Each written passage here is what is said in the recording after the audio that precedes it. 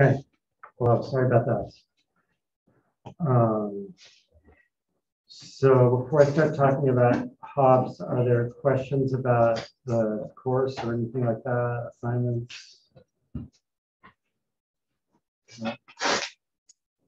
Okay, so yeah, I'll say a tiny bit about Hobbes himself, very tiny, and then I'll start talking about the book. So better if those lights were on.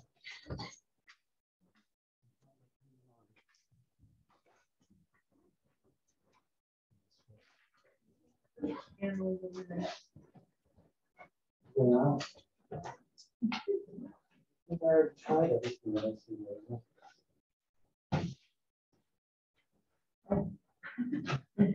Okay. It's weird because I had to put it down. All right. Okay.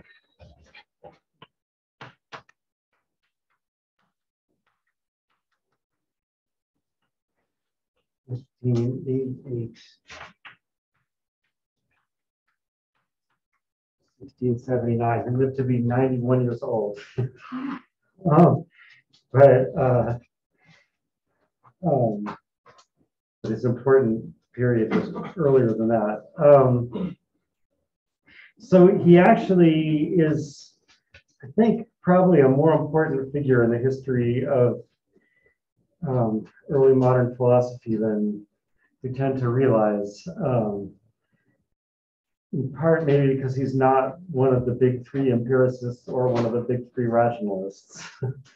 But he actually wrote about a lot of stuff, a lot of stuff about physics and optics and mathematics, which I haven't read very much of, but it seems like it might be important. However, the most important thing or most famous thing he did was write this book, Leviathan, which was published in 1651.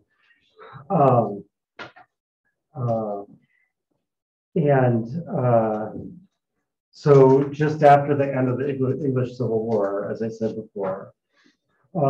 So Hobbes, as I think will become obvious as you read the book, if it's not obvious already, Hobbes was a royalist, right? That is, he was on the king's side in the Civil War. He spent the war mostly in Paris. However, ironically, when Leviathan was published, the anti-religious content of it, and especially the anti-religious authority content of it, made the other royalists in Paris, not to mention the French Catholics, so angry at him that he had to flee back to England for his safety. So, he actually ended up in England, back in England during the Commonwealth and the Protectorate.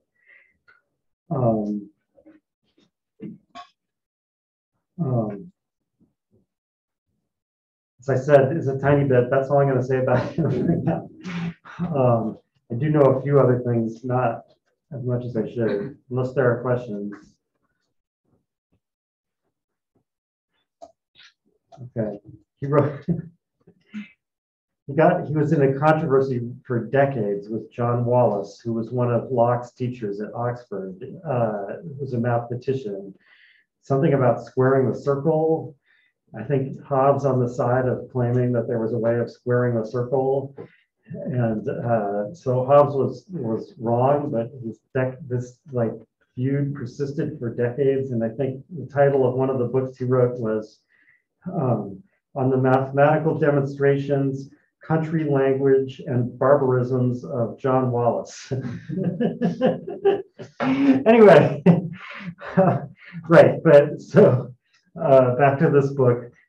Yeah, so I mean, one thing about this book, since it was written such a long time ago, the meaning of words has changed somewhat since then.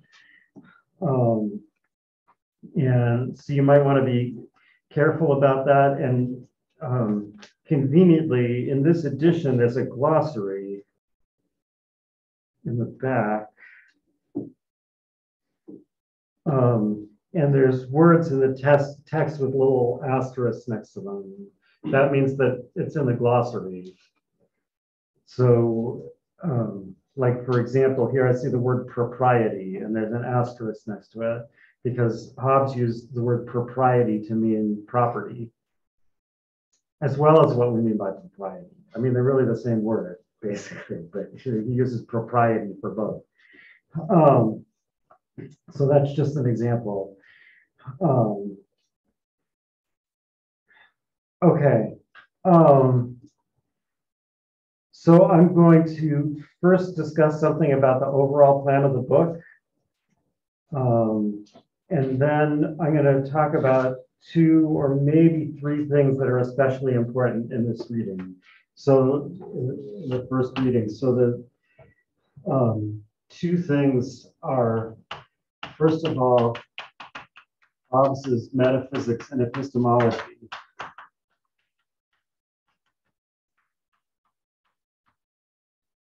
Right, if you remember that list I drew last time, metaphysics and epistemology shows it goes on the theoretical side, as opposed to politics, which goes on the practical side. But as I also said last time, those things are always connected to each other.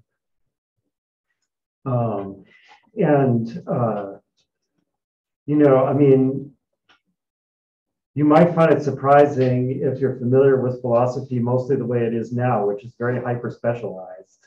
That's really happened in the last, I don't know, 40 years, 50 years, something like that. Before that time, there was practically no one in the history of philosophy who was well known for like just one subfield and not others. And so Hobbes is no exception. Like I said, he wrote, his first book was on motion, De Motu. He wrote some of his works were in Latin and others were in English. And he clearly has opinions about these things that are important to understand other things he's saying in this book, which mostly come up in this reading. So that's one thing I wanted to discuss. And the other thing is definitions and discussion of will and power, which are going to be, for obvious reasons, at least I hope it's obvious, are going to be very important in the rest of the book. Right? It's going to always be important to remember what Hobbes actually means when he talks about will and when he talks about power. And the third thing, if there's time, is to start talking about, well, I guess you could say Hobbes' theology. Hobbes was notorious for being an atheist.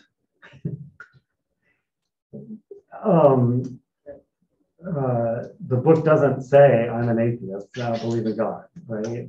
On the contrary, like the first line of the book after the dedication is nature, parentheses, the art whereby God hath made and governs the world is by the art of man, as in many other things. So in this also imitated, etc. Right? And so he talks about God a lot in this book. How is that consistent with him having this reputation as a notorious atheist? So, like I said, I'll start talking about that if I have time at the end. If not, it's going to come up again lots of times. Okay, but like I said, first I want to talk about the overall plan of the book. So, so the introduction basically explains why the book is arranged the way it is. And it starts with a comparison, or, I mean, it seems like actually, according to Hobbes, this is not just a metaphor, but this is literally the case, that a commonwealth is a living thing. I'm not sure, it's not 100% clear whether it's a metaphor or whether it's literal, but But in any case, it's either is a living thing or is very similar to a living thing. Now, why would you say that? Well, he explains, this is the second sentence of the introduction. Foreseeing life is but a motion of limbs, the beginning whereof is in some principal part within. So what we mean, according to Hobbes, when we say something is alive, is that it has some principal part within. What is the principal part? Well, in a natural animal, that is what we usually call an animal, right? An animal created by nature, as opposed to an artificial animal. In a natural animal, basically the principal part is the brain. But it doesn't, from Hobbes' point of view, for this definition, it doesn't matter what the principal part is. You might think it's the heart, like people used to think before Galen or whatever. So anyway, so there's a principal part within, and this thing has like limbs. And the motion of the limbs depends on the principal part within. So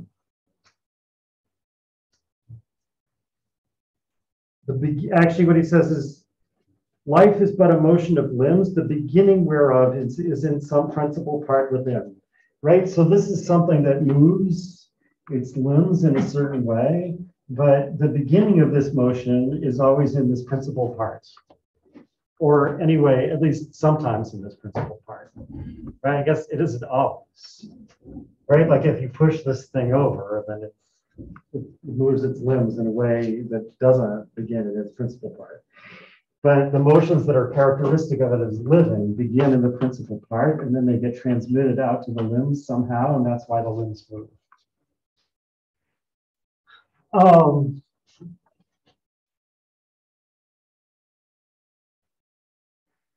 So Hobbes says the Commonwealth is an artificial animal. It's an artificial meaning made by art, made by human beings, right? An artificial thing which moves its limbs in a way where the beginning of the motion is some principal part within. So the principal part, what's the principal part within the Commonwealth? It's what Hobbes calls the sovereign, right? So like to begin with, at least, you can think of the Commonwealth as some kind of blob like this, and within the Commonwealth is the sovereign, and the sovereign is the principal part, and the other parts move, but their motion begins with the sovereign. Now, one reason I said to begin with, you can think of it this way is, I mean, if you think of this as a literal picture,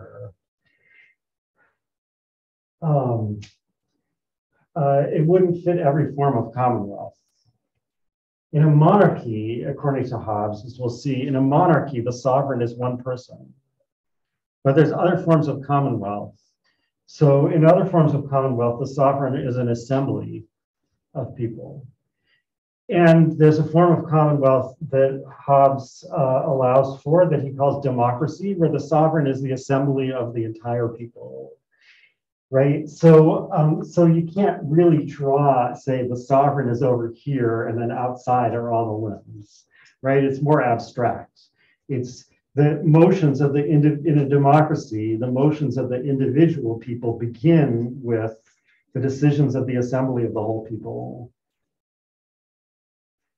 But it's easier to imagine it, and from Hobbes' point of view, this is probably an advantage. It's easier to imagine it if you think of the Commonwealth as a monarchy. Then this kind of can be a literal picture, right? There's one person somewhere inside the Commonwealth, and from that person stretched something that make the other parts move. And that's why the book is called Leviathan, because the Commonwealth is a great big animal. Like, right, Leviathan is this biblical sea monster. So the Commonwealth is this great big animal, a Leviathan. However, it's actually supposed to be more like a human being than it is like a fish, right? So he says, art goes yet further, imitating that rational and most excellent work of nature, man. For by art is created that great Leviathan called a commonwealth or state, in Latin, civitas, right? Those are all the words I was talking about last time, which is but an artificial man, though of greater strength and stature and strength than the natural. So why is this thing more like a human being than like a fish? Well, because it has reason.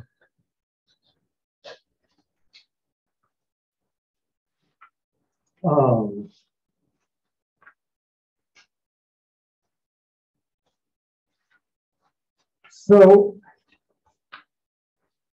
in this big artificial, I'm going to say artificial human being, Hobbes says man. I guess I should say something about, at least something about that right now. That, you know, as I said before, these authors all say man at times when they don't mean man as opposed to woman, let alone other genders or whatever that I don't think they're thinking about. But they also sometimes say man, and they do mean man as opposed to woman. And the English word man has that double-edged character. It didn't just get that now, it has that in the 17th century too. I mean, I guess to some extent it's lost it now, right? Like now, if you say man, people are like, well, what about women? But in the 17th century, you know, you could use it that way, but there was always the possibility that you meant it the other way. So if people have had me in courses before, I probably have heard this story before, but I used to know someone who was really into Tolkien, but his English wasn't really good, and he had only read Tolkien in Hebrew. And so, you know, there's that story about like I don't know if you know Tolkien or not, but there's that story that's like a prophecy about the Lord of the Nazgul. No man will destroy him. And in the end, he's killed by a woman and a hobbit. So the woman part is what I want to focus on. So this guy I knew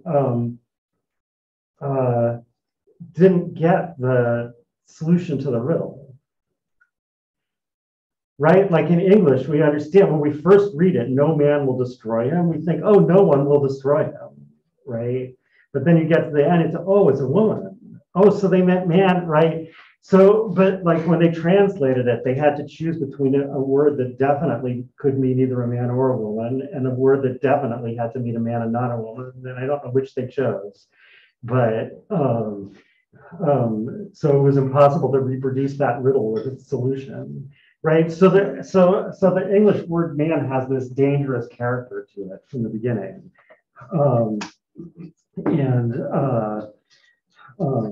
So therefore it's like, it's tricky what to do. When they say man, I want to always change it. Like when I read it back to say human, but you need to be careful because sometimes they don't mean that.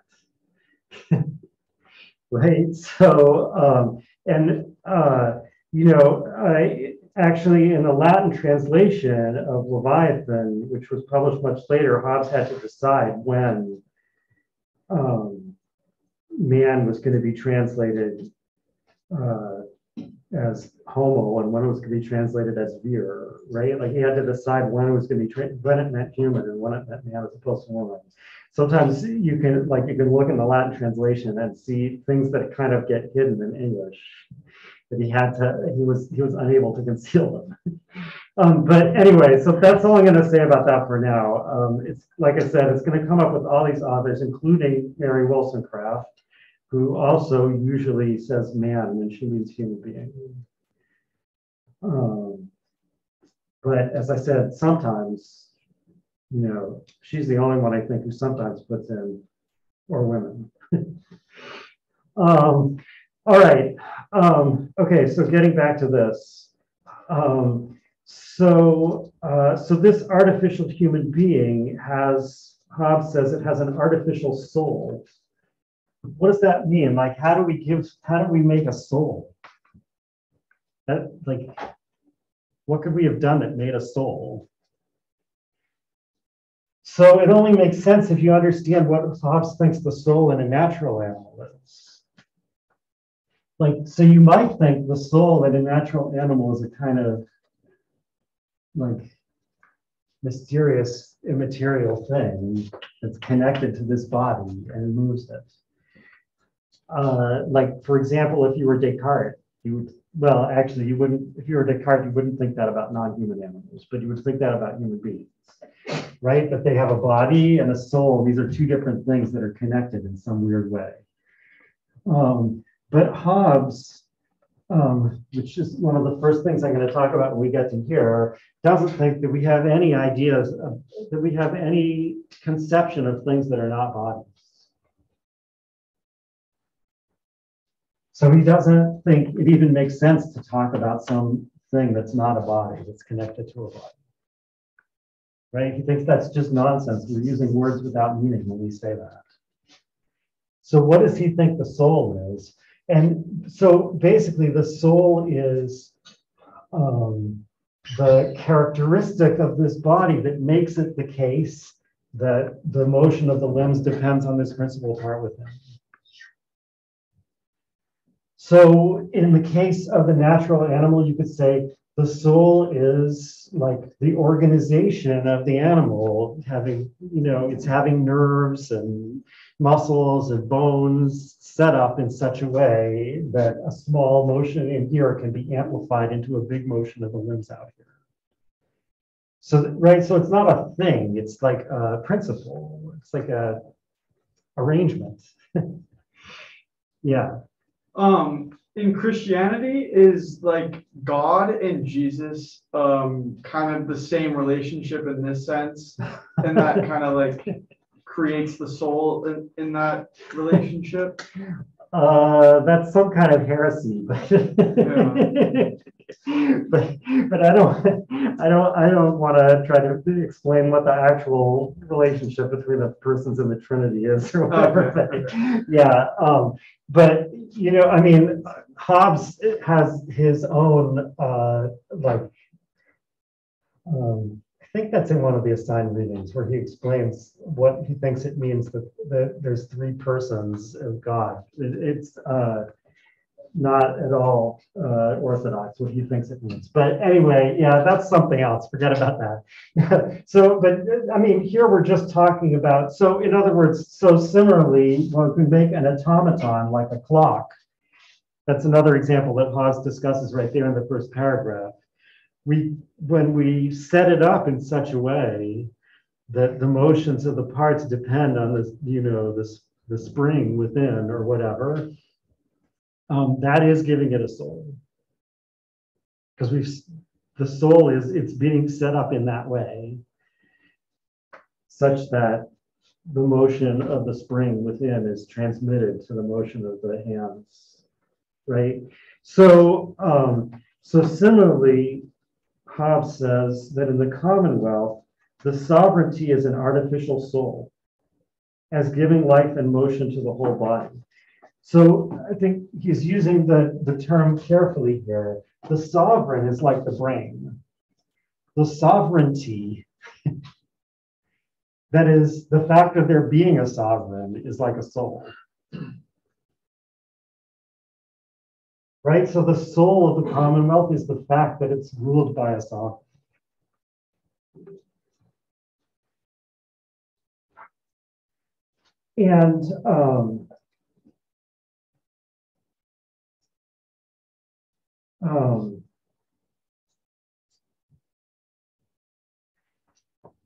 And the Commonwealth has something like nerves.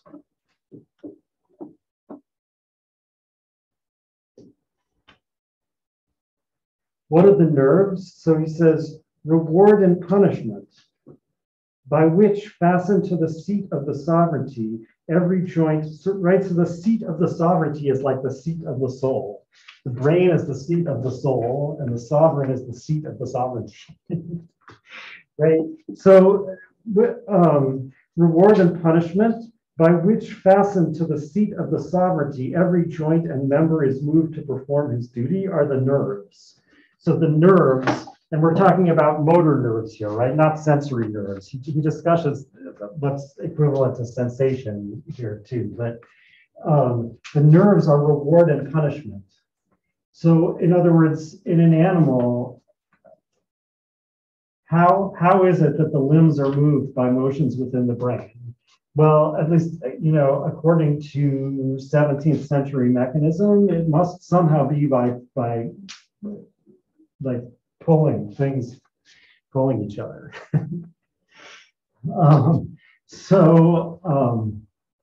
It might be much more complicated, maybe like some little bodies flow through the nerve and whatever, but ultimately it's because like somehow motions here push something here, which pushes something here, and pushes something here, and like pushes something here, and interlocks with something here, and that makes the leg move. That's how it works in a natural animal. What makes some individual member of the Commonwealth move due to the will of the sovereign? Well, they're not, the individual members of the Commonwealth are not literally in chains, right? There isn't something that literally fastens them to the sovereign so the sovereign can pull on it and make them move. How does the sovereign make them move? The sovereign makes them move by proposing rewards and punishments for doing various things. And because unlike the limbs of this natural animal, the individuals that make up the Commonwealth are rational themselves. Their motion can be controlled by announcing rewards and punishments. So the reward and punishment, so again, you can draw it this way, but it's really, the nerve here is kind of an abstract thing. It's the fact that rewards and punishments depend on the will of the sovereign. Professor. That makes all the limbs move the way the sovereign wants them to. Can you hear me? I think someone's trying to ask you a question. Oh, yes. On Zoom. Yeah, Professor. Yes. So what you're saying is that with the sovereign acting as the brain, yeah, of a body, basically, that the state in general responds to the will of the sovereign as the body responds to the messages of the brain. And you have that, what I think you kind of drew up there is kind of like a nerve ending, but that nerve ending can be broken and a limb can react differently than what the brain would like it to at some point, like as in revolution or something of that nature. Yeah, and the Commonwealth can die, right? Not only can one limb fail to respond the right way, but so at the end of this list of, he has a whole list, the reward and punishments of the nerves, the wealth and riches of the particular members of the strength, et cetera, et cetera. And then he says, sedition is sickness, right? So sedition means like rebellion or whatever is sickness, and civil war is death. Right, so at the point where, so when the limbs aren't responding the way they should because something's wrong, that's just like in the case of a natural animal, when it's sick, its parts don't function properly. They don't respond properly to the principal part within. And when it comes to the point where the people who were members of the Commonwealth are now on opposite sides and are fighting each other, the Commonwealth no longer exists. It's dead.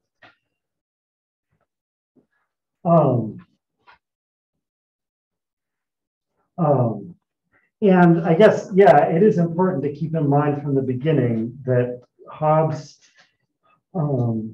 doesn't think that commonwealths are ever so perfect that they're immortal. Eventually something will go wrong.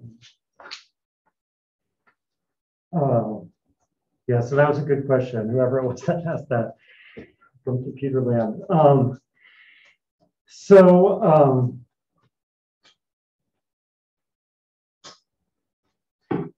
So in order to make this artificial animal then, and this is where I'm getting to the overall structure of the book, in order to make this artificial animal, we have to replicate what nature or God does in making a natural animal. So what is that? So Hobbes says, well, we have to impose the form of the commonwealth on the matter which it's going to be made up of. So this is like Aristotelian terminology, like when an animal is born, like when a mouse is born, the form of mouse enters into some matter, and that's what makes it into a mouse. That can be interpreted in different ways. I think I already told you like how Hobbes is going to interpret that. The form is just going to consist of arranging bodies in the right way. That when they push against each other, the things you want will happen. Right? So that's what nature or God does when it makes a natural animal. So in the case of the Commonwealth, the matter of the Commonwealth is going to be all the individuals who make it up, or its subjects. And the form is going to be the way we have to arrange them to make it the case that their motion depends on the will of the sovereign. So making a commonwealth means like bringing that arrangement into existence. And so, I mean, that's why, first of all, the full title of the book, does it have a full title there? Oh, here we go. This is the original, this is the famous original frontispiece of the book, right? Where you see this huge guy made out of little people. That's the Commonwealth. But yeah, so the full title is Leviathan, or the Matter, Form, and Power of a Commonwealth, Ecclesiastical and Civil. So the first part of the book is going to be about the matter, or actually he says, first the matter thereof and the artificer, both of which is man. Right, so the matter the Commonwealth is going to be made out of, and also the person who's going to make a Commonwealth out of that matter is human beings. So part one is about human nature. And then secondly, how and by what covenants it is made, what are the rights and just power or authority of the sovereign, and what it is that preserveth and dissolveth it, right? So the second part is about now, how do you put these things together, and how do they function properly, and what makes them malfunction? So it's about the form of commonwealth, the imposition of the form, and as we were just discussing, the problems that come up, that can come up with the form not being properly, I guess, embodied by the matter. I don't know what word to use for that. Then there's two more parts. So most of what we're going to be reading is from part one and part two. The part one is about human nature, and part two is about the structure and functioning of the Commonwealth. Part three is, you might expect a little bit less, but I mean, it's referred to in that long title of Commonwealth, Ecclesiastical and Civil, I think is what it says. Because the third part is about what is a Christian Commonwealth. So why is that third part there? Well, to understand why it's there, I think you have to remember that the English Civil War, like a lot of wars that were happening at this period on the continent too. Do you have a question, or you? No, I'm fine. Okay, all right. So, like a lot of wars that are happening on the continent now too, was in part a religious war. And the people who defeated the king and overthrew him and executed him did it in the name of religion.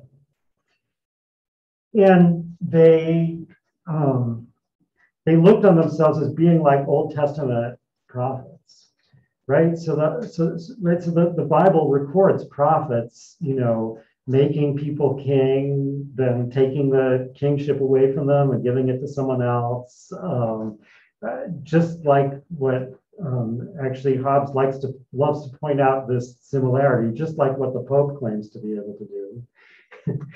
Right. So in other words, these radical Protestants and the Catholics are the same in this respect, that they think that religion gives them an authority which puts them over kings. So basically the point of the whole third part is to head off any claim that Christianity somehow changes this by giving someone an authority that's above the authority of the sovereign. And for that reason, a lot of part 3 is biblical interpretation. That's part of the reason we won't be reading very much of it, because it's interesting, but it's like it's involved in all these obscure points of biblical interpretation. Hobbes' interpretation of the Bible is very strange. So in any case, so we read some of that, and also the fourth part. So the fourth part is, what is the kingdom of darkness?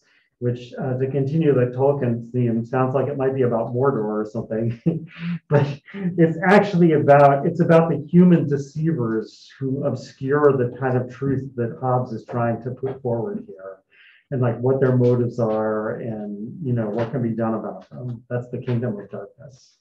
So we'll read a little bit of that too.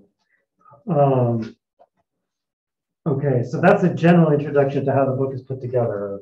Are there questions about that?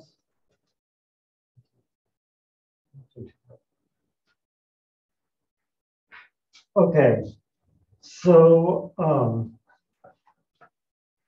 part 1, which is about human nature,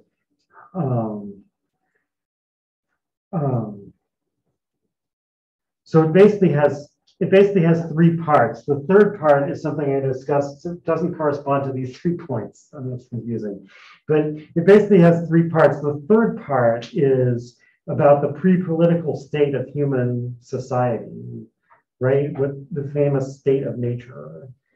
So the third part, what I'm calling the third part of part 1, is going to be about what human beings were like before there was a Commonwealth, or what they're like now whenever there is no Commonwealth, more accurately. So, well, it's kind of both.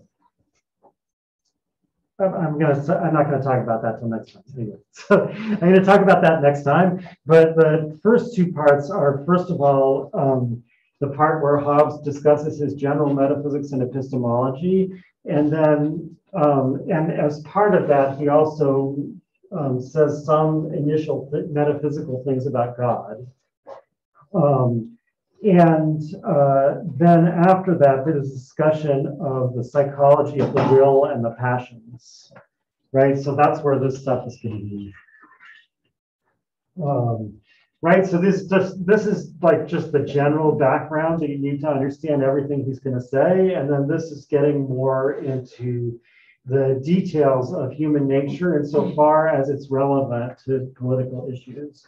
So what you have to know about human beings to know how they can live together in peace is like what their will and passions are like. Okay. So like I said, I'm going to talk about some of this stuff first. So let me erase this. Maybe I should leave this guy up now.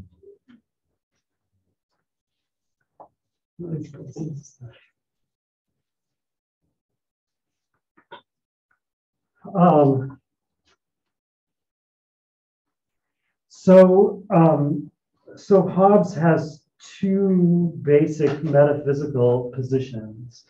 And I kind of already alluded to both of them, but right. So the first one is materialism, meaning that he thinks everything, or more technically, every substance is a body. So everything is like a little bit too vague because, for example, like,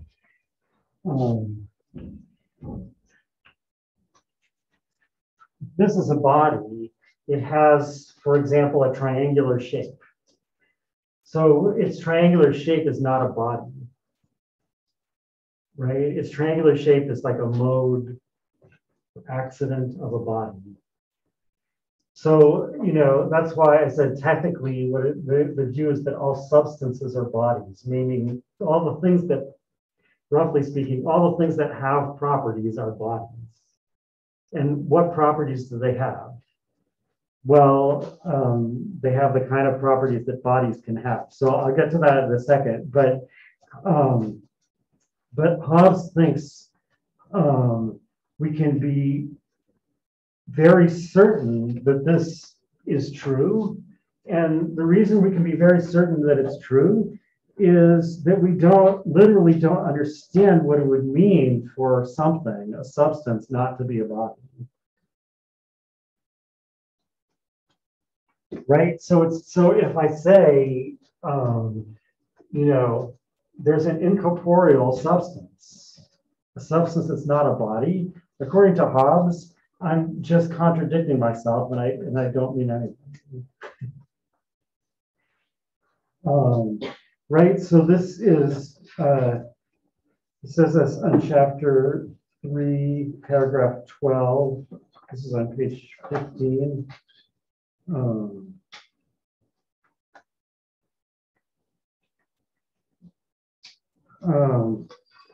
No man can have in his mind. Oh no, that's not the right part. No man, therefore, can conceive anything, but he must conceive it in some place and endued with some determinate magnitude, and which may be divided into parts. Right? So that's as much as to say, no one can conceive anything that's not a body.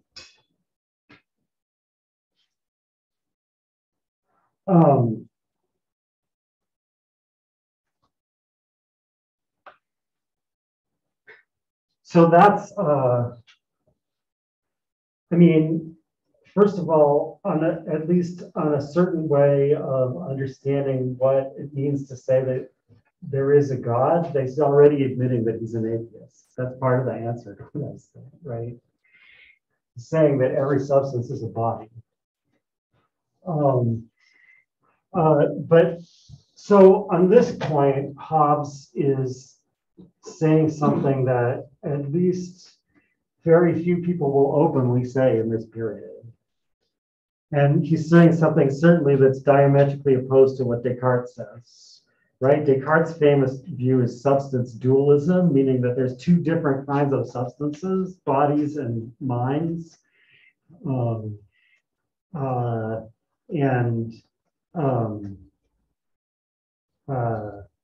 The kind we understand most clearly and distinctly is minds.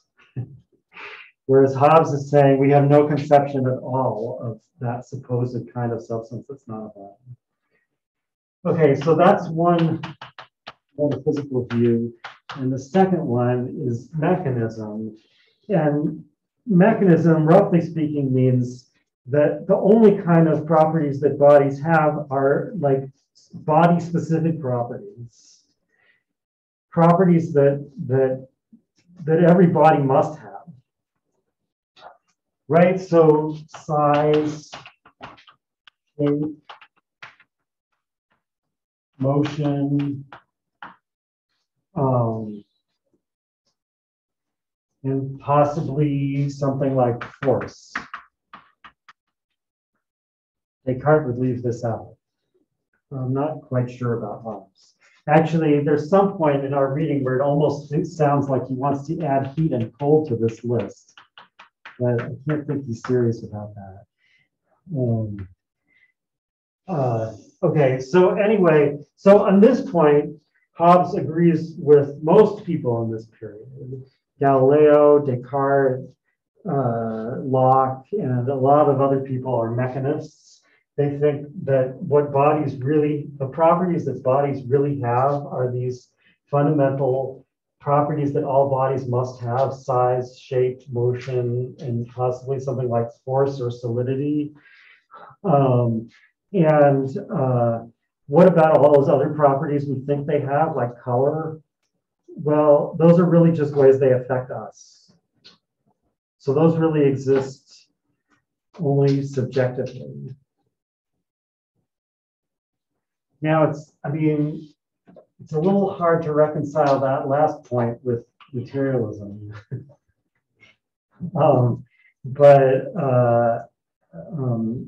Hobbes doesn't really say enough about this here for me to figure out what, right? So like for Descartes, it's easy to understand that.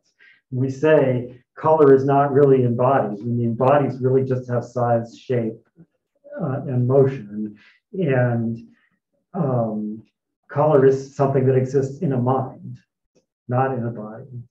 And I kind of like, so the body causes me to have this like color sensation in my mind, and I kind of falsely project it onto the body, right? But if you don't have something, you don't have a mind for that to happen, and then it's a little bit harder to explain what that sensation is.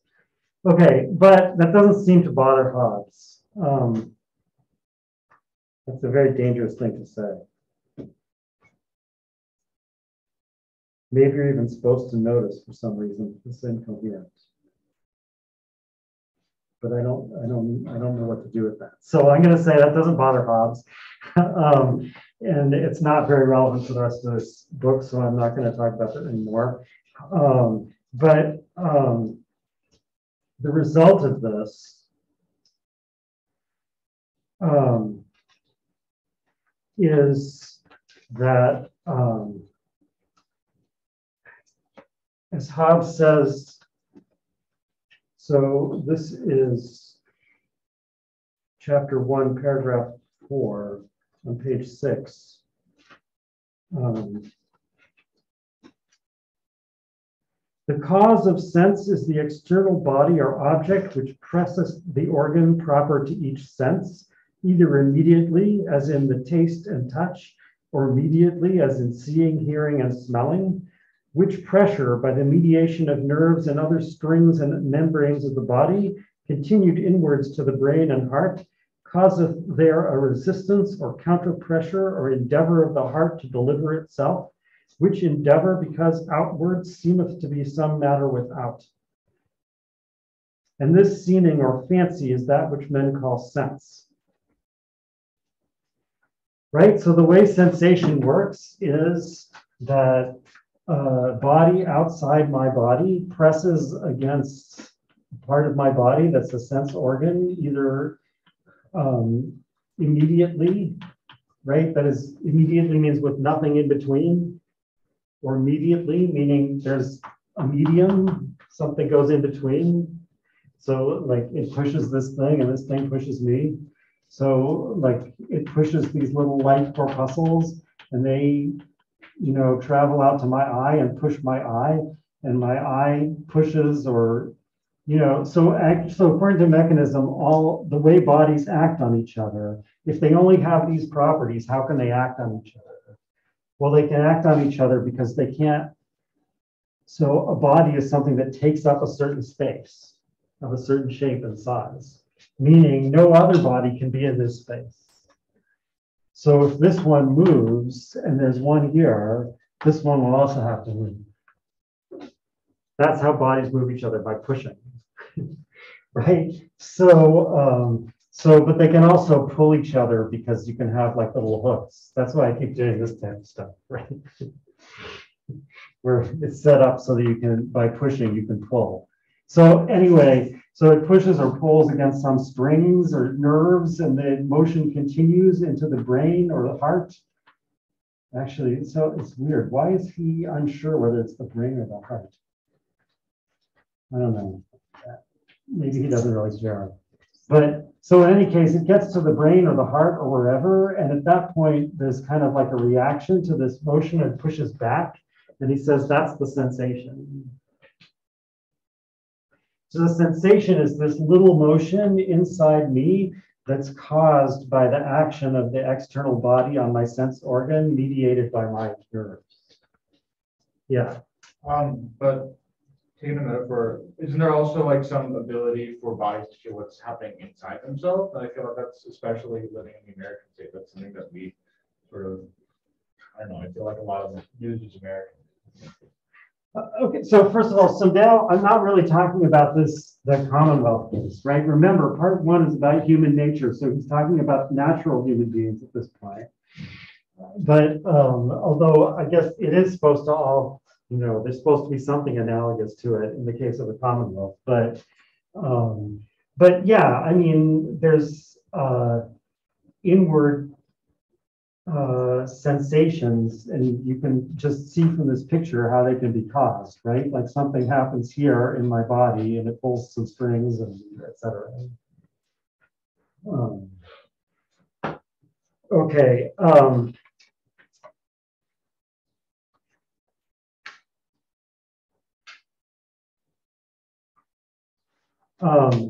And he says thoughts, which he also calls imagination, are just the continued internal motion here after this has stopped acting. Right? So he says thought is decayed sense. Right? Like this body started some motion in my brain. Even after the body stops working, things are still like bouncing around in there. And that is thought or imagination. Right? So thought or imagination is kind of like a faded image. That's the way it seems. Again, it's not clear where this is, since it's everything's supposed to be in a body, but that's the way it seems. It seems like kind of a faded image. What it is a motion that's similar to the original motion that was the sensation, but it's like decayed. Okay.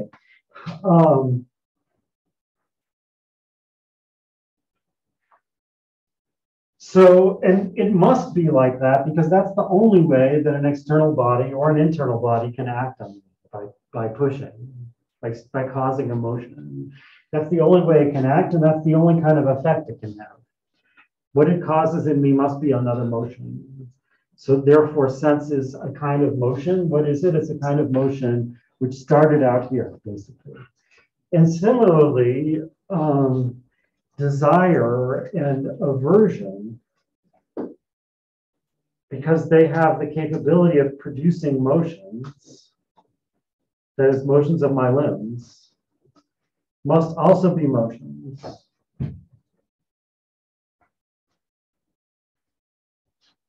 Right? So in chapter 6, at the beginning of chapter 6, he defines desire and aversion, or generally speaking, endeavor. Right? He defines desire and aversion as small motions within that may be amplified into big motions of the limbs.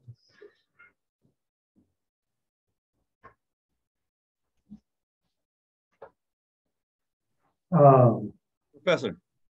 Yes. So I don't want to get ahead of you if that's where we're going, but are you basically telling us that from his point of view, this is the basic beginning of power dynamics within a state from an analogy of the human body? And human interaction, forceful interaction of bodies? Well, it's so it's true. Yes, he thinks there's that analogy, although remember, again, there's a difference in the way it works, right? In a natural animal, it works by literal strings, chains that attach one part to another, right? I mean, a chain is exactly how you can pull things by pushing. It looks like this. So, so I mean, it works by chains that connect one thing to another. In the case of a Commonwealth, it's going to work by what he calls artificial chains, which again are rewards and punishments. So, I mean, but yes, there is an analogy, but again, in part one, he's focusing on not so much on the analogy as on what goes on in the natural case. And, you know, that's important to understand because remember, again, like this Commonwealth is to understand how it's analogous to an animal or is an animal, we're going to have to first understand what it's made out of. And what it's made out of is these individual human beings that act in certain ways. And he wants to explain like exactly what it is that makes them act in the way they do.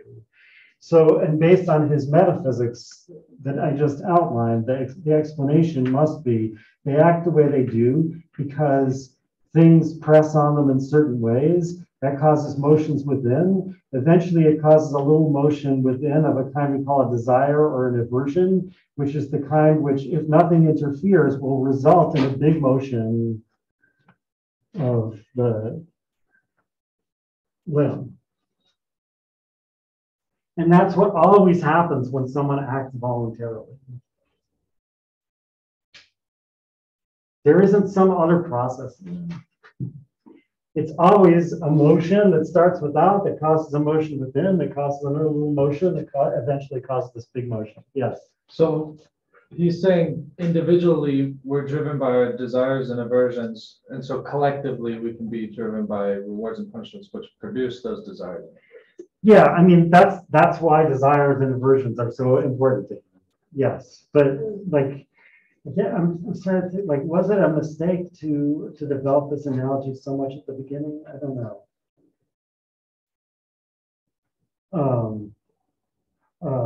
I mean, yes, we are heading for the way the things that are set up this way, like how they're going to act.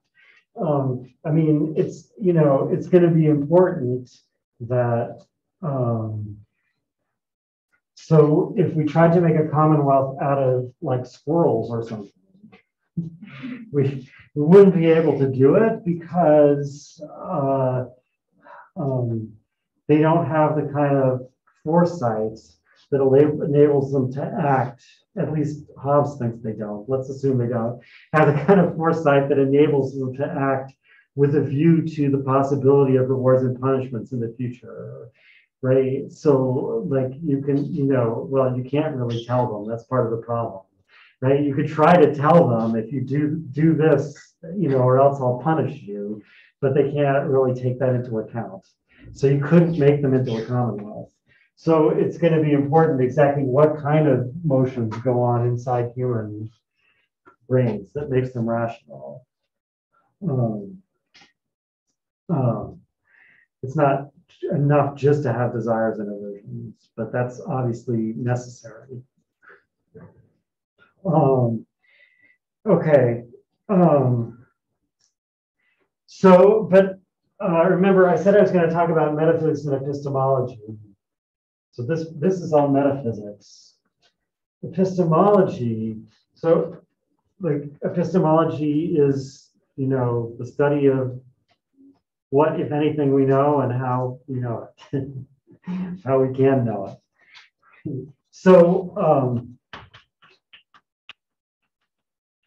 so you might think,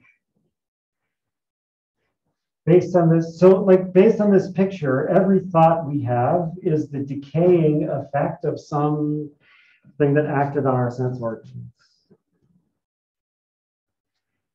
So this is basically like the beginning of the empiricist theory of mind that's going to be so dominant in Britain moving forwards.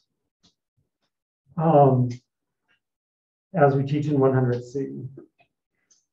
However, this is a tricky point. Hobbes himself is not actually an empiricist.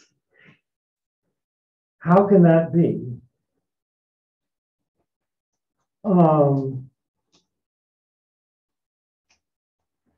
Well,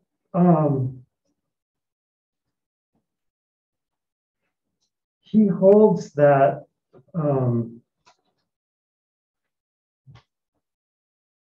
all knowledge, properly speaking, or science, So science is the translation or a translation of episteme, which is the, not that Hobbes uses the word epistemology, this word is from the 19th century, but science is the translation of episteme, that epistemology is about, scientia in Latin, right? So science, or knowledge properly speaking, Hobbes holds, as opposed to mere prudence or experience, science, properly speaking, is not based on experience, it's based on reasoning from definitions.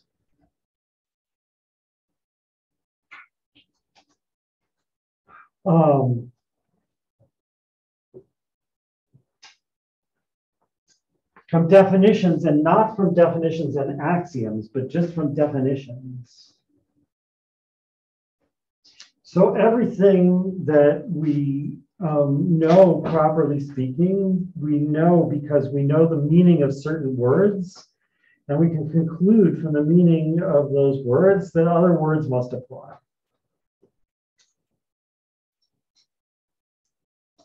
So that's not empiricism, that's rationalism. Right? So Hobbes is a rationalist.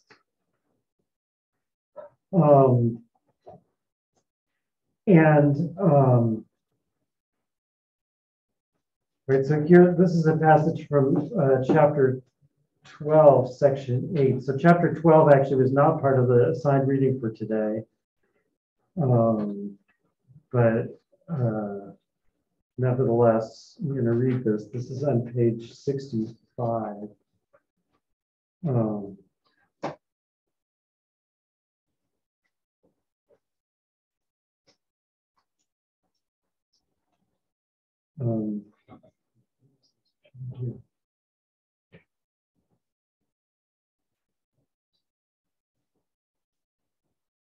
Oh, no, it's up here. Okay.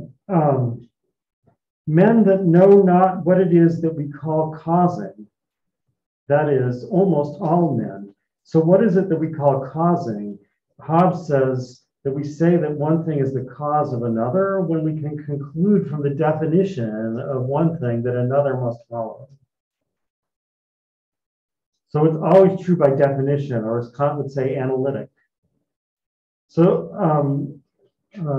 this is also, for example, the way Spinoza defines causing. It's definitely rationalist, not empiricist.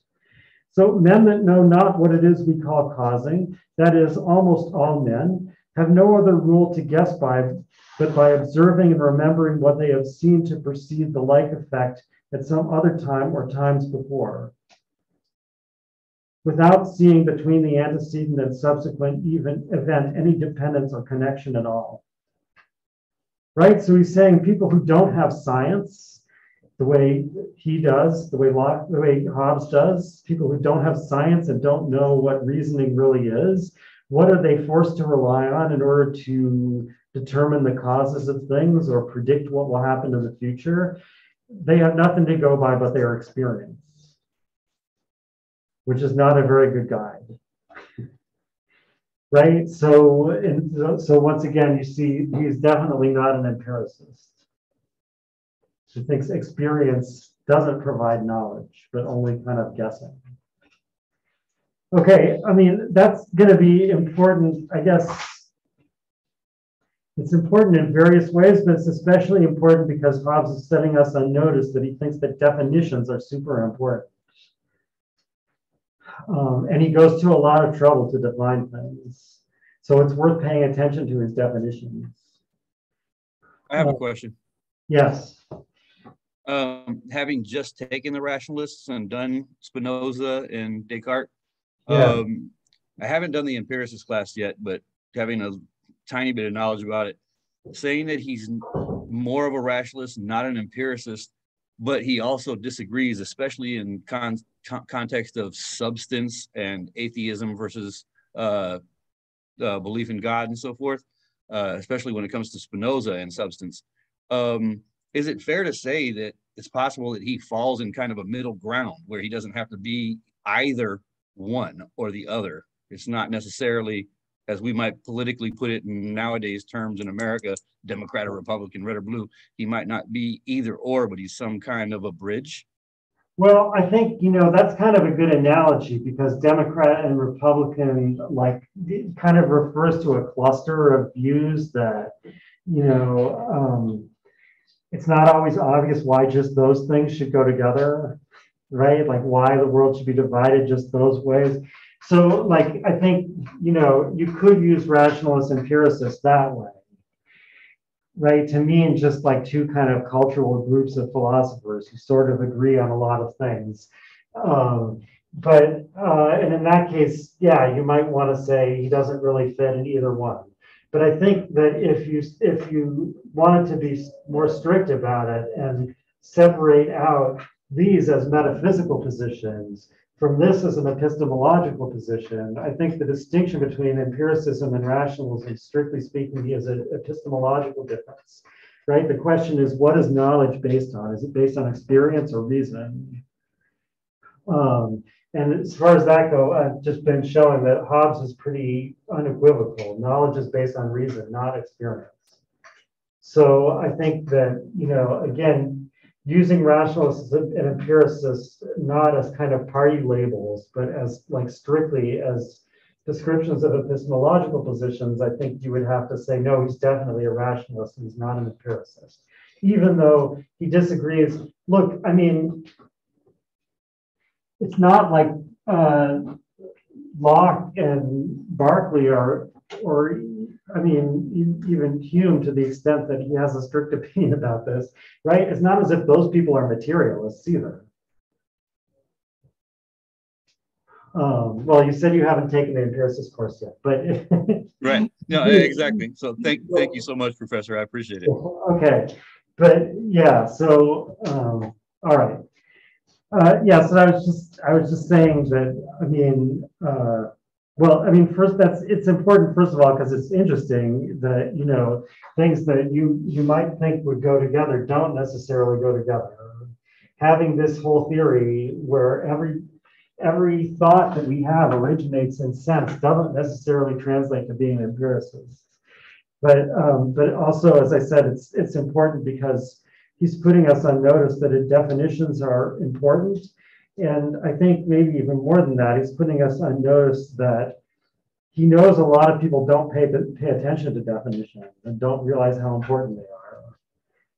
So a certain kind of reader who doesn't pay attention to definitions is going to misunderstand him. And he may be counting on that. But we don't want to be that kind of reader, right? We want to understand it. So we have to pay attention to the definitions. Right. So, all right. That was all I wanted to say. Or I erased that list, but that was all I wanted to say about Hobbes' metaphysics and epistemology. Are there more questions about that before I go on?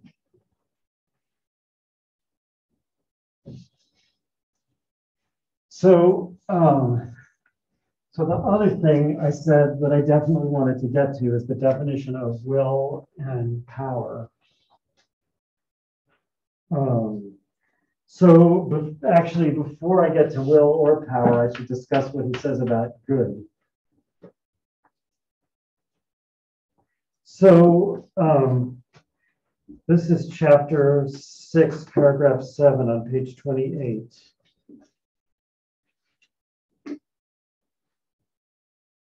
Whatsoever is the object of any man's appetite or desire, that is it which he for his part calleth good.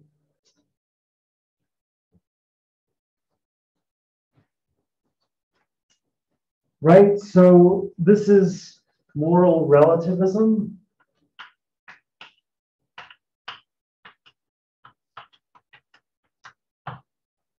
And so moral relativism means that good in the moral sense, if there's another sense, good in the moral sense is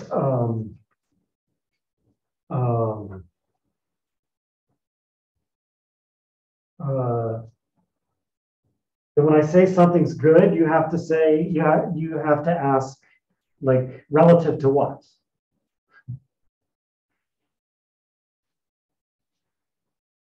Right? So like if I say something is big, I don't normally say what in relation to what I'm calling it big. But you have to understand, otherwise, I can say like, oh, this mountain isn't big. And then I can say, oh, this tree is big. And you say, how could that be? This is bigger than this. But of course, when I say this is big, I mean, it's big compared to relative to the standard for mountains. And when I said this is big, I meant it's big relative to the standard for trees. Right? So there was that suppressed relative that I wasn't explicitly stating. But if you don't understand it, you might think there's a contradiction where there isn't. Right? So moral relativism says that the word good is like that. You have to say relative to what? And then there's different forms of moral relativism depending on what kind of relation you think that you really need to supply. So Hobbes is saying that that this is like, I guess, is egotistical moral relativism, that what you have to supply is good for whom? According to who? Right? So again, I'll read this one more time. Whatsoever is the object of any man's appetite or desire, that is it which he for his part calleth good. Right? So the word good means, when I say it, the object of my desire or appetite.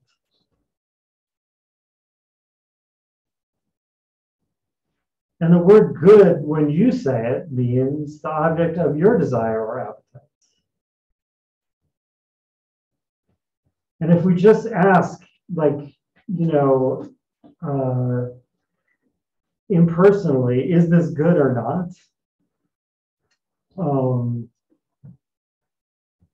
We have to somehow supply the necessary relation to decide, right? Well, good, because to say it's good means it's the opposite of desire or appetite.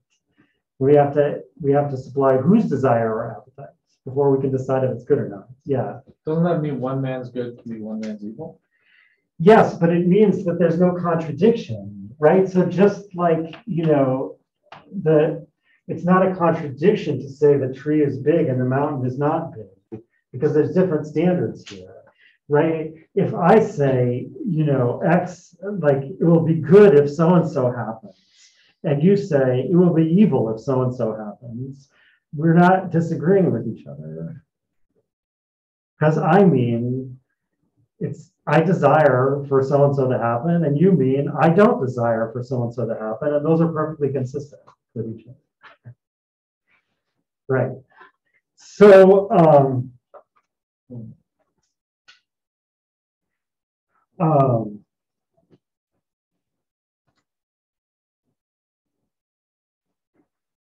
right, so Hobbes says this explicitly in the next sentence.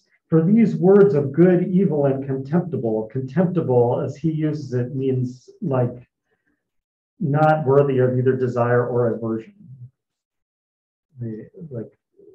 So anyway, for these words of good, evil, and contemptible are ever used with relation to the person that useth them, there being nothing simply and absolutely so. Right, so since there is nothing, or at least almost nothing, that we all desire, or that we all feel an aversion to, there is nothing or almost nothing that can be called absolutely good or absolutely evil. Now, I mean, you might think there's a lot of exceptions to that, like we all desire water or air or whatever, but we don't really desire the same thing in those cases. Right? When I say I desire water, I mean I desire for me to have water. When you say I desire water, you mean you desire for you to have water. Now it's true, you might, for various reasons, desire for me to have water too. But that's a different desire. That's not your desire for water. Right. So So even though we all desire water, that's not a common desire to everyone. A common desire to everyone would have to be something that we all desire together, not just for ourselves. And later on, he's going to argue that there is one thing like that. And the one thing that's like that is peace. Right? So that's going to be the key to what is supposed to get the Commonwealth going. Okay, but for now, the important thing is, so sometimes Hobbes will talk as if good and evil were absolute terms, right? Absolute is the opposite of relative.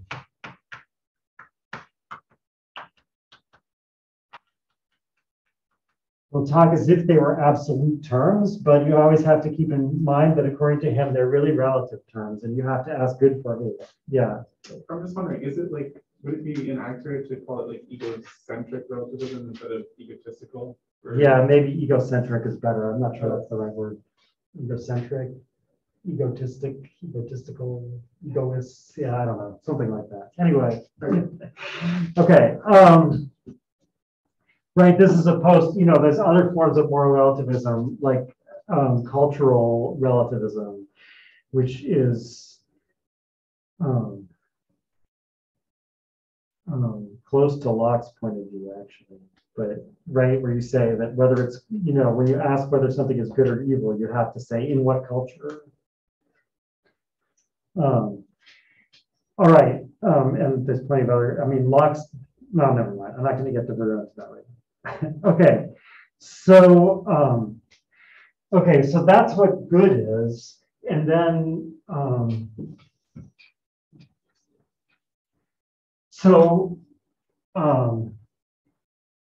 since by definition good is the object of desire or aversion. Yes. Yeah, I have a question, just like clarification. So Hobbes says like something, like when you say something is good, it has to be for someone or something. But if you're just talking about like in general, would you say that thing is not good because you're not saying it's good for someone or something? Does that make sense? Well, it's, it would be kind of like saying something is big without any standard. So we don't really know what you mean. Does that make sense? I guess like I can say like there's a piece of trash like on the ground and I pick it up and I think, oh, it's good. I picked up the trash, but it's not necessarily good for him or good for somebody else. It's just good that I picked up the trash. So would Hobbes say that's good, even though it's not really good for someone? Well, so you desired to pick up the trash and that's why you did it. Mm-hmm. So at least at that moment, it was apparent good to you. Okay. That's the short answer, but the longer answer of like, aren't I picking up, isn't the reason for my desire, doesn't it have to do with everyone else somehow?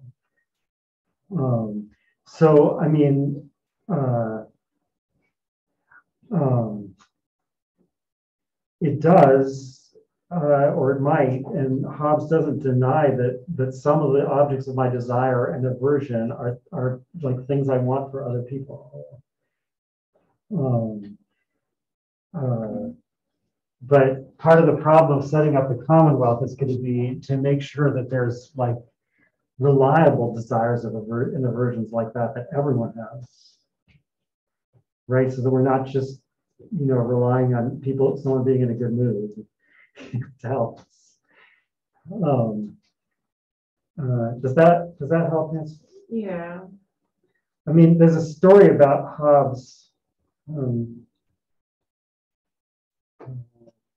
Forgetting the name of the guy who wrote this book, but it's a book like basically of stories about famous people from this period. And who he knew, and a story about Hobbes that he was walking with someone and he saw like a beggar and he gave them some money. And the person said to him, like, well, why would you do that unless you believe that there's like divine reward and punishment? And Hobbes said, well, I found his misery distressing, and so in order to relieve my distress, I gave him some money. Right? So, I mean, it was his desire. It was Hobbes' desire for himself to help this person, is what he's saying. Yeah. So he doesn't believe in the idea of like good in and for itself in like the Kantian sense. Yeah, certainly. Well, I mean, it's complicated. I mean, so it's probably better to answer that after you read Rousseau. Kant said Rousseau was like Newton in the moral world. So, because it's, because ultimately it's not that, that one exception Hobbes has of peace is somehow related to the categorical imperative. But yeah, it's more complicated than that. Okay. So,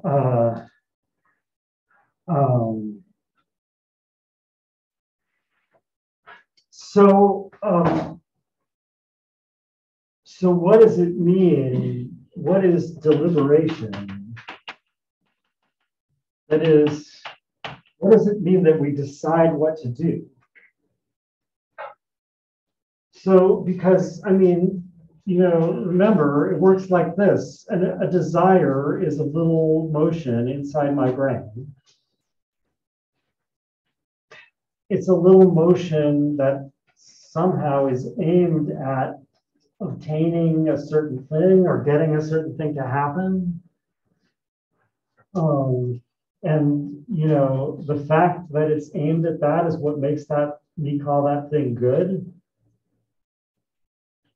And it's also what makes me do something that will get that thing or cause it to happen.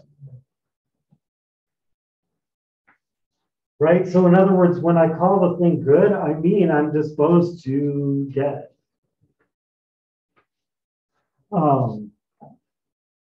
So what's going on when I'm not sure what to do?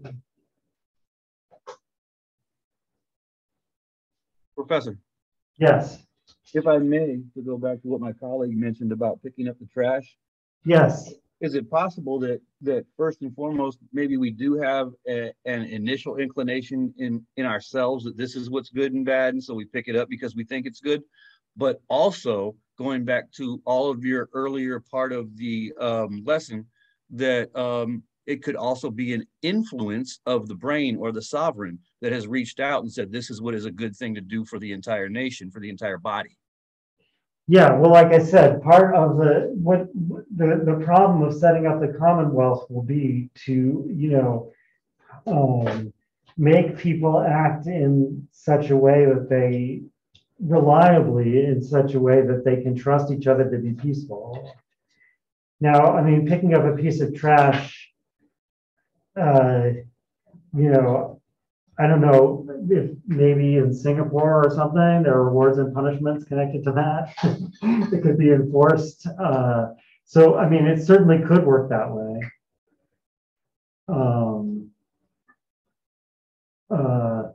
But I guess the point I was making is, like, I think, again, Hobbes doesn't deny, as in that story of Hobbes and the beggar, where there was no reward or punishment proposed to him. Hobbes doesn't deny that we, so to speak, directly desire good or bad things for other people. It's just that kind of depends on your nature and your mood and all kinds of stuff. You couldn't build a society that way. Is that? So I think I'm basically agreeing with you, sort of. Yes, absolutely. Thank you. Okay. All right. So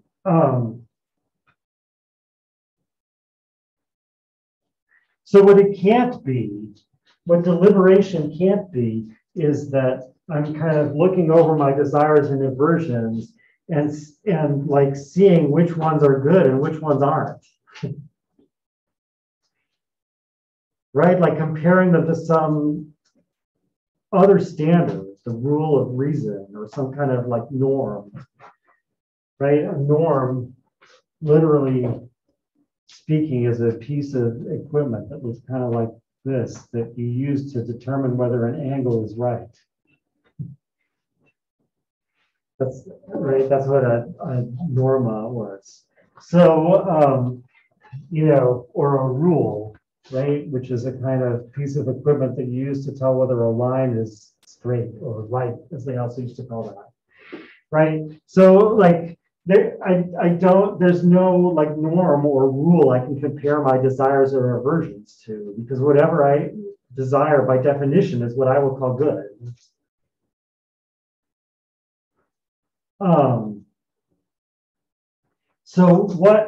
And I mean, this would be kind of like, this is a kind of Aristotelian, what I just said is not Hobbes, would be a kind of Aristotelian picture of what deliberation is, like what rational decision making is like. There's a rule of reason, and I'm trying to like impose it on my desires and aversions. But since there can't be any such things for Hobbes, what's going on here? And he says what's going on here is that we're trying to balance our desires and aversions off each other.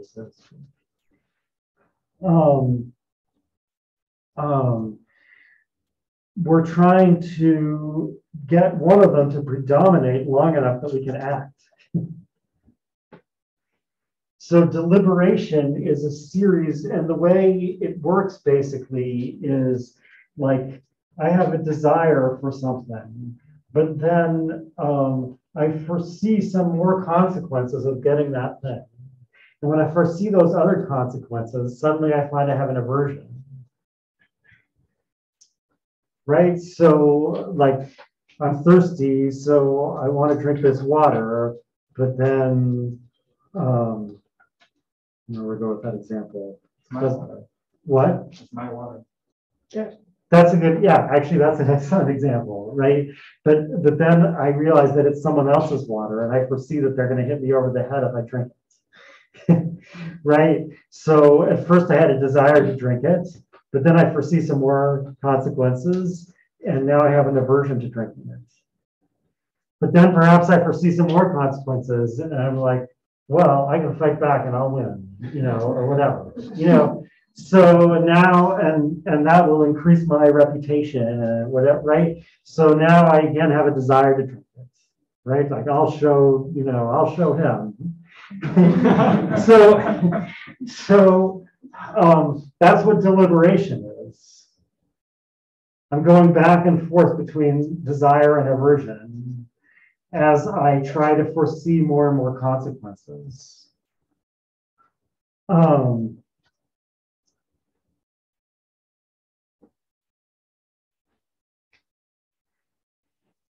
And Hobbes defines the will as the final desire or aversion in the process of deliberation. So, the process of the deliberate, I guess, like, this is desire and this is aversion, so to speak. This goes on for a while. It never goes on to the point where I've looked at all the consequences, right? I'm going to have to stop before that happens. I'm going to run out of time for my decision. But nevertheless, at some point, it's going to stop. And when it stops, I'll be in one of these stages. Like in this case, I stopped it on diversion and on aversion, right? Meaning I don't want it. And Hobbes says that final desire or aversion is what we call the will, or it's what we call a volition.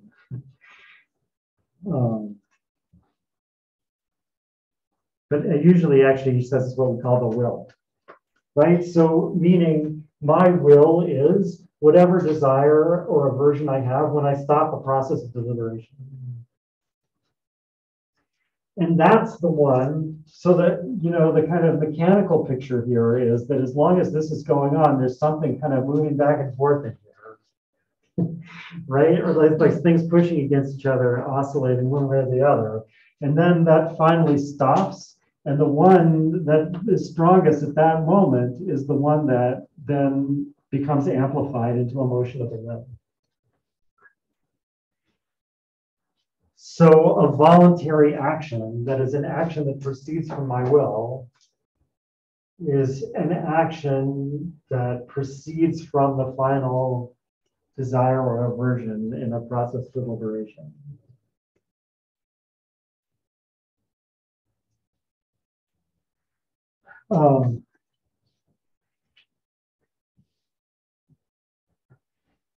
Okay. That's everything I wanted to say about will. And now I'm almost out of time. Power. That's unfortunate because power is pretty important. I guess I have to talk about power somewhat at the beginning next time, but I'll start right now by at least reading the definition of power. The definition of power, this is chapter 10, paragraph 1. Power is the present means to obtain some future apparent good.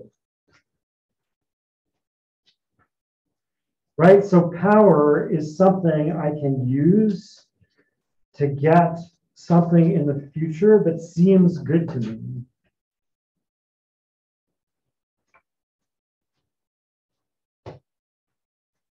Now, I think, like, it only seems good to me. What does that mean? Not that I might be wrong and it might really be bad. In this, right now, in the sense that my desire might be a bad desire, because that's by definition impossible. Whatever I desire is what I call good. But I think it's merely an apparent good because I haven't foreseen all the consequences. So I'm not sure I'm actually going to want this when the future comes. But I think I'm going to want it when the future comes. And so right now I want the means that will allow me to get it.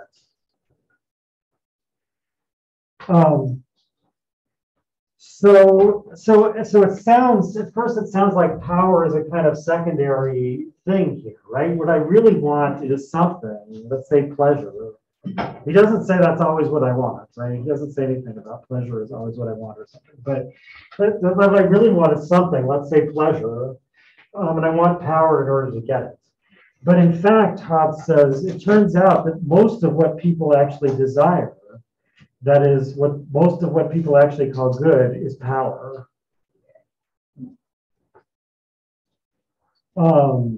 So the future apparent good that I want this power in order to get is usually itself is just more power.